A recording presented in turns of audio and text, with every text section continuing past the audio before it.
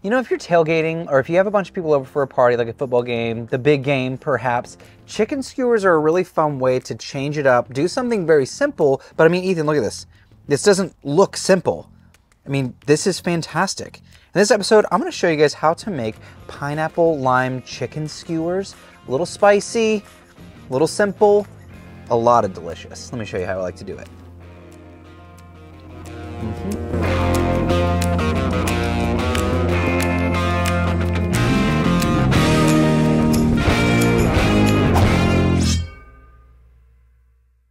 I want to start with my marinade and my glaze. I've got some limes. I'm going to do 3, depending on how much you're doing.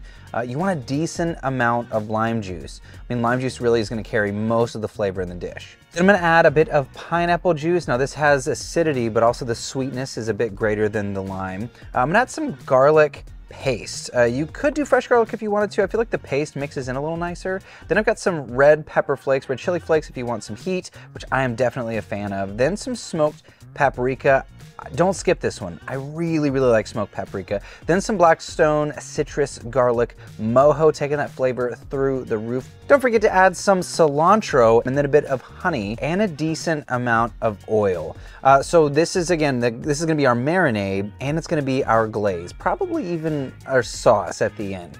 Give that a good mix. Now I've got some diced up, not diced, like kind of like chopped up, roughly chopped up chicken thighs. You can't really dice a chicken thigh, but you do have these small little pieces.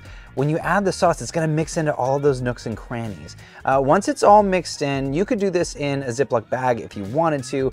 Throw it in the fridge for at least an hour before making your skewers. Once your chicken has had a chance to marinate, let's go ahead and get to our skewers. Make sure you glove up and put all of these beautiful pieces. You kind of have to bend and fold, almost like CJ's bend and snap. Don't. Hey-o. Wrong show. He was looking at me. Fold them in half and kind of crimp them a little bit. You want the chicken to stay nice and tight on the skewer. And the nice thing about marinating this is if you didn't marinate it, right? Or if you're doing chicken breasts, the inside pieces that are touching the other chicken, they're not going to get any seasoning, right? But since we marinated, every little inch, even the pieces on the inside that don't get full caramelization are still going to be really delicious and really, really wonderful. So pack them tight. Pack them like beautiful little chicken skewers. Get your Blackstone to medium-low heat. Now, typically, if you watch my show, I like to go fast and furious. I go super hot. Medium-low is going to ensure that the chicken will get that crust, but that it's fully cooked. We want fully cooked chicken. While the chicken is cooking, I want to add one more thing to our little marinade glaze, actually, because I wanted to kind of pickle. I got some red chilies, slice them up nice and thin, add them into that sauce so the lime and the pineapple start to penetrate into those peppers, so when we garnish later, it's going to be delicious. Now, rotate your chicken often. Keep turning them. You can move them to new spots of the griddle.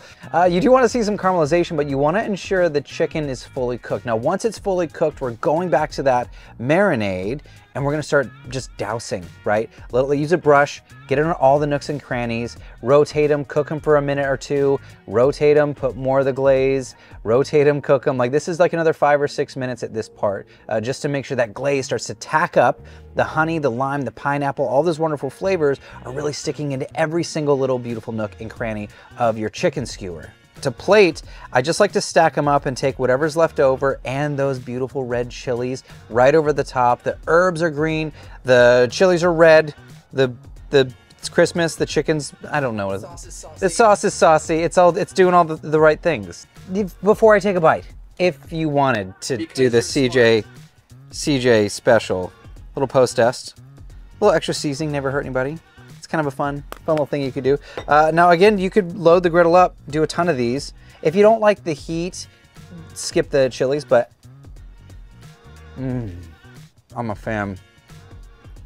They're sweet, they're savory, they have all the things, right? Also, pineapple juice, that's a miracle marinade. It does the job really quick. It tenderizes and it flavors unbelievably delicious. I'm talking with my mouth full. Sorry, Ethan. Thank you all so much for hanging out. If you have not yet, click the subscribe button down below and leave a comment. Should we do more skewers? Oh, the smoked paprika starts to come through at the end. So good. Thank you guys for hanging out. This is Cook, Eat, Repeat. I'm talking my mouth full. I'm so rude. So rude. Sorry, Andy. He has a name on our show. Oh, that's right. Oh, that's fun. Thank you guys for hanging out. This is Cook, Eat, Repeat. We'd like to help you become a better cook one recipe at a time. I'm your host, Chef Nathan Lippy, and I'll see you all in the next episode.